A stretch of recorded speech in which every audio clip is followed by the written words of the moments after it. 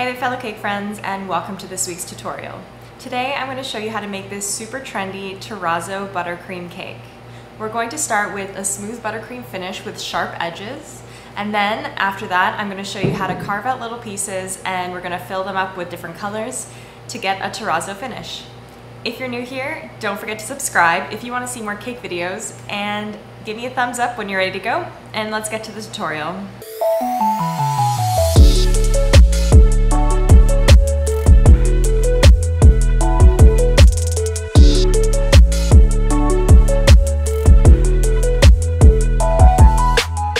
First, I'll give you an overview of how I prepare this cake for our trendy terrazzo finish.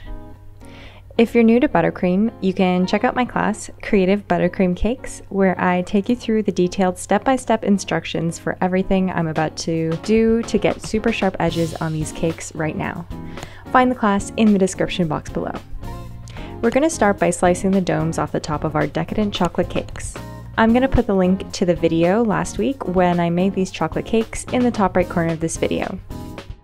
Please keep your fingers out of the knife's trajectory as you're slicing with these super sharp serrated knives. Once you've sliced the domes off of your two 6-inch cakes and also sliced them in half, we'll prepare the buttercream. I have my Italian meringue buttercream recipe available for free, and you can check the link for that in the top right corner of this video or in the description box below. First, you're going to scale 350 grams to 400 grams of buttercream for the exterior of your cake. I at first only scaled 300 grams here and regretted it later, so make sure you do more, especially if you're new to buttercream. It'll be a lot easier to cover your cake. Next, we're going to be scaling 400 grams of buttercream for the filling. I'm going to flavor mine with homemade caramel, a couple pinches of kosher salt, and vanilla bean paste to round out the flavor. Now I'm stirring through the flavoring ingredients until they're homogeneous with the buttercream. I forgot to add the vanilla bean paste, so I'll add it in a second and give it a taste too, to see if I need to add anything else. Here I'm adding just about a teaspoon of vanilla bean paste. This one is my favorite, Nielsen Massey, and I did taste this and decided it needed a touch more caramel, so I'm going to stir that through as well. Find the link for this delicious vanilla bean paste in the description box below. And really make sure to stir everything through evenly so every single bite of this cake has that delicious caramelly goodness.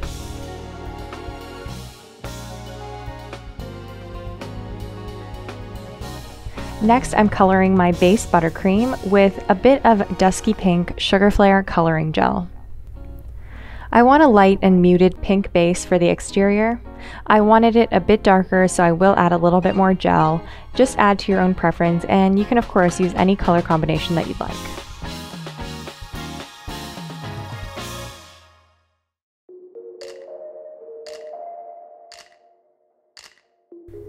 I'm happy with the way this looks, so next to color the buttercream that will make up the small stones inside the terrazzo. I took about a quarter cup of the white buttercream into 4 small containers. I placed a dab of each color onto the edge of the containers and stirred them through thoroughly. Here are the colors that I used. Grape Violet from Sugar Flare, Dusky Pink Wine from Sugar Flare, Burgundy from Puro Gel, and a mix of eucalyptus and olive green to make a jade color, which I love with the pink base. Next, I will quickly assemble the Decadent chocolate cake using my salted caramel buttercream. As I mentioned, if you'd like to see the detailed instructions for this part, you can find my class in the description box below, where I take you through it all step by step. I'm just going to be using a really basic technique here. I only need 2 tools, an offset spatula, and a bench scraper. I'm now adding 1/3 of the buttercream onto my cake and smearing it on and flattening it out. I'm of course using an offset spatula for this part, and you're basically just going to repeat the same thing with the next 3 layers of cake and buttercream.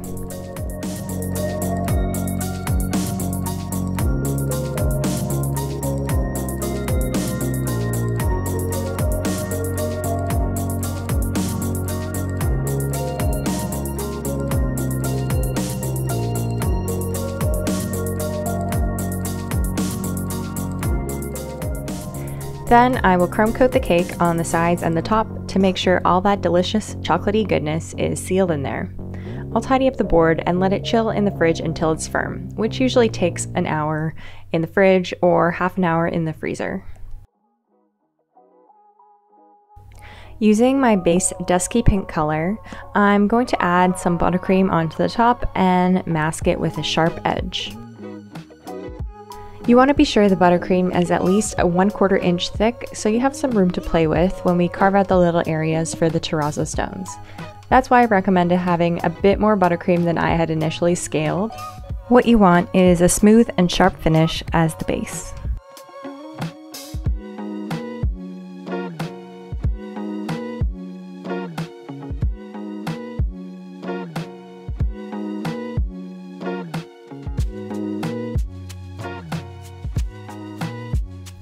Once you're happy with your edges and your corners, you can pop your cake into the fridge for about an hour or into the freezer for half an hour to chill. Once the cake is chilled, I'm going to give it one last scrape to make sure the edges and the corners are super sharp and ready to go for the terrazzo. Using this paring knife, I'll start carving out little areas for the stones to be inserted. Make these irregular and different shapes and sizes, and make sure you get deep enough so that if you scrape off a few layers of the buttercream, they won't disappear. I'm planning on using the jade green color for the largest stones, then I'll mix and match the other colors to spread them out onto the rest of the cake. Terrazzo has so many beautiful colors available. Be creative and choose one that you love. You can check out Pinterest to see some different color combinations, they have a ton there. I won't bore you by making you watch this entire process, so I'll speed it up a little here and then we can get to filling in the little stones with our colors.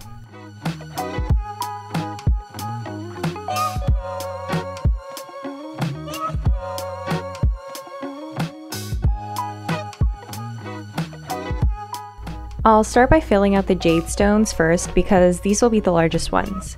Use a small offset spatula and smear the buttercream into the large crevices.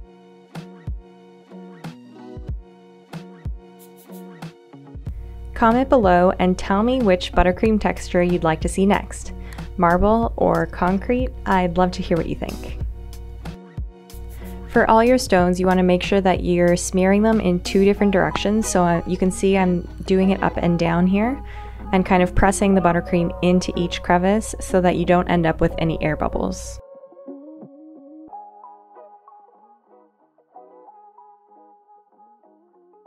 Next, I'll start filling out the purple stones. I'm choosing pretty randomly, but try to be sure that they're fairly evenly spaced out. I'm going for the mid to large size stones here so that it's the second most predominant color after the jade.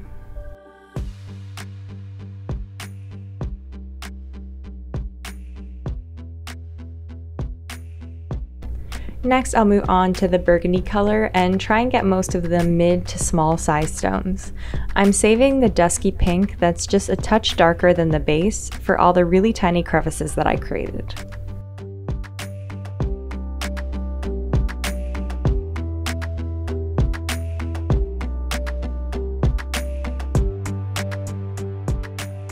We are on to the final color, the dusky pink. Just make sure you've filled everything in by the end and don't worry how messy it looks right now. You'll see the terrazzo stone come out in just a couple minutes. Make sure there's no air bubbles, no little pockets left. Just make sure it's all filled in with buttercream so that when we scrape it and reveal the terrazzo, it will look beautiful and smooth.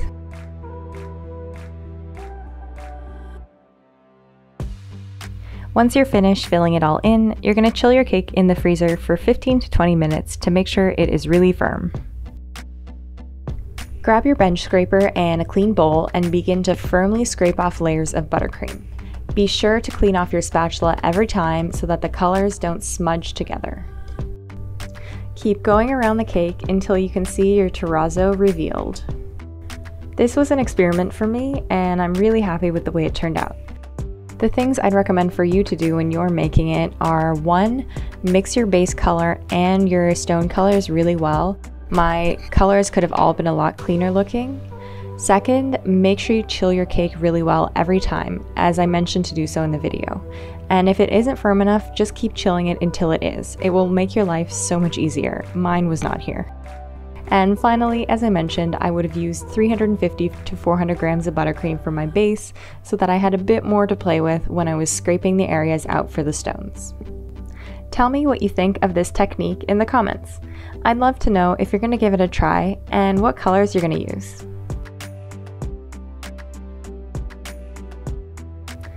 I'm going to use my offset spatula to scrape off some messy looking areas near the top, and I'll also use it to smooth out the top of my cake again and get rid of any imperfections.